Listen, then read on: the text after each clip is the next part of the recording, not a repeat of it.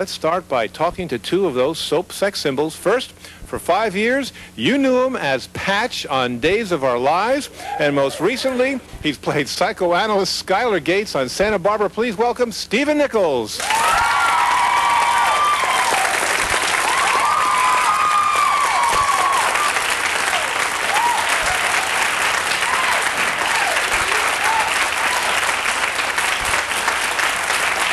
All right. I guess they heard of him. All right. Fantastic. Let's start with you, Stephen. Yes. Sex symbol. What do women see in you? Tell me about that. What do you see that they see in you? How do you evaluate that yourself? What do women see in me? Well, you know, I think the humility, huh? They get very serious about these characters we play because we're on somewhere between 3 and 5 days a week, so they feel that they get to know us and they can come up to us on the street and say hello, and I think they're more enamored with the images that they see on television rather than the people that we really are. You object to this label, a sex symbol, the way some women do? No, hey, it's better. Pays the bills. A sharp stick in the eye, isn't it? I don't mind at all. All right, give us some stories. How far fans have gone? What stands out in your mind? Something that's happened to you along the way? Well, a couple of summers ago, I was in Australia on a little business tour for a magazine, one of the soap magazines there. And I was at a mall. There was something like 6,000 screaming fans there. And when I got out on the stage, a woman ran up and locked herself, death grip, on my legs. And it took like 4 big, burly guys, Australian guys, to pull her off. Uh-oh. And later that evening... Don't get any funny ideas here, you know? Later that evening, I was in another city doing a talk show, the Steve Vizard Show, which is like a David Letterman of Australia, in another city. And I said, yeah, there was this woman today at the mall. She grabbed onto my legs, and she goes, hey! She was in the audience, screaming. She was like, you know, hundreds of miles from the original point. She and she apologized, and she wasn't really out of it. She was just, you know... Just a normal viewer, of course. Very normal. How about your personal life, your family? I just saw an article today, some research now going on by the medical establishment on what happens to your kids, your wives, when you go into public, and how it affects all of you. Yeah, going into public is sometimes difficult. Amusement parks are hard, and I sometimes have to go in disguise, because if I don't, I can't enjoy the park with my family as a family. I mean, we just can't be a family. It's a whole different feeling, you know. So I do disguise myself so that they can enjoy themselves with me as their father. Yeah, that's great. And don't tell us what the disguise is. Probably curly blonde or something like that. We'll be looking for you. All right. We're back. We're talking about women's attraction to the men on soaps, and we're here with two of your favorite men, Stephen Nichols and Gerald Hopkins. Also here, soap opera expert Bryna Laub, and psychiatrist and author of Getting Off the Merry-Go-Round, Dr. Carla Perez. Please welcome all of them.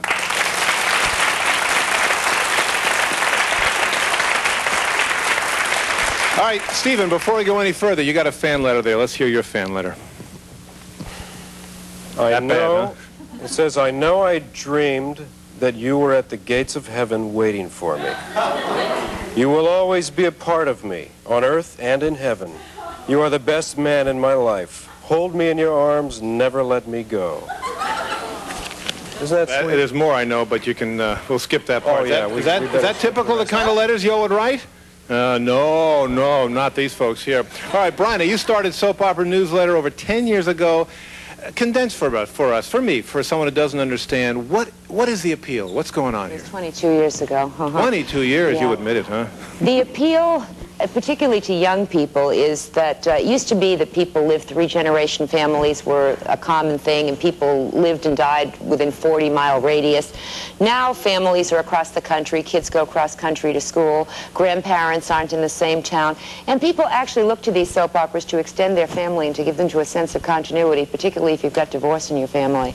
So you identify with men that you know that you can count on who won't abandon you, and that's whether you're a girl or a boy. Okay, AJ's the kind of man you can count on here? No, then the woman who sees her life going just like her mother's.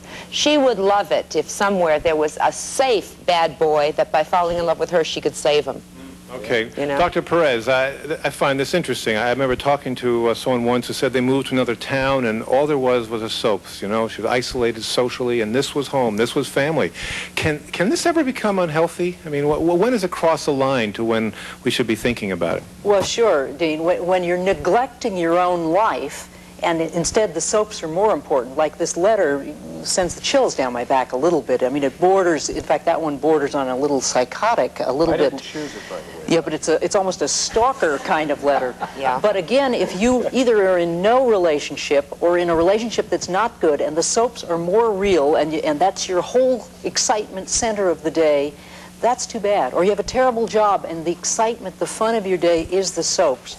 So it's when it's an escape from life that I'm a little concerned. All right, we need an addict up here. Those of you who watch soaps, let's see, raise your hands. Raise your hands. Stories too, but no, I would have no problem with dating a fan. As long as they were in love with me for me rather than me as AJ. Yeah, as long as our relationship was based in reality. How do you know?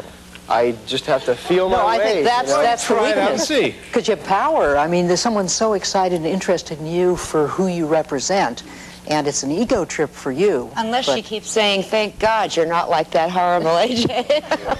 Yeah, maybe Then he you're really okay. is. Ooh, there's the secret, huh? All right, let's talk some more here. I have a question for Steve, and I want to know, I remember I used to watch Days of Our Lives all the time, and you and Hope had some pretty steamy love scenes. Yeah. What's it like to go home and your wife or your lover is sitting there, and watching this on TV and watching that? What's it like to come home and explain to her?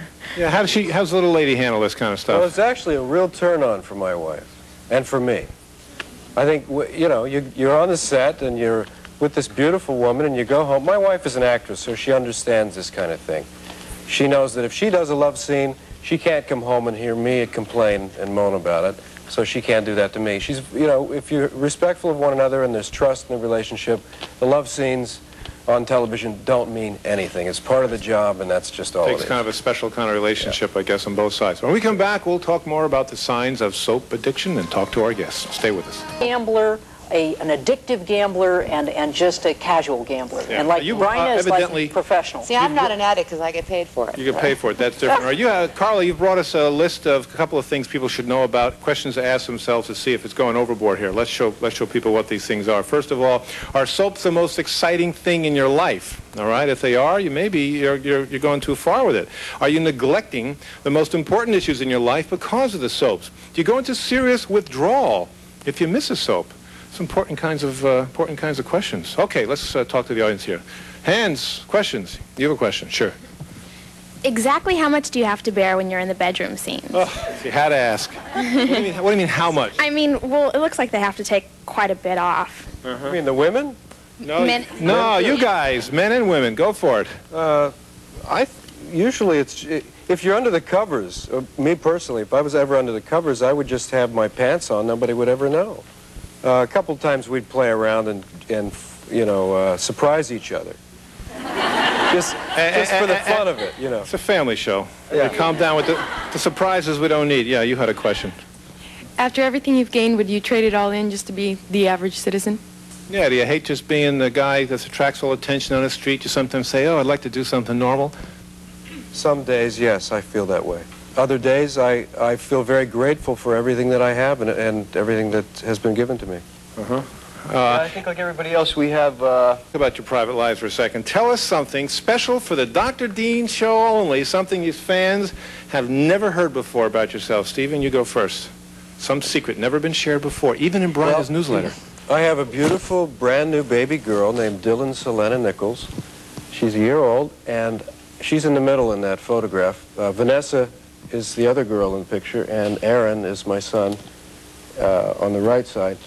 And Dylan was conceived through a miraculous operation called a vasectomy reversal, which I had performed, and 4 months later, my wife was pregnant. I went to a wonderful man in St. Louis, Dr. Sherman Silver. Sherm the Sperm is his name. Sherman's howling. How old are we? Oh, okay, I'm in my mid-20s. Mid-20s.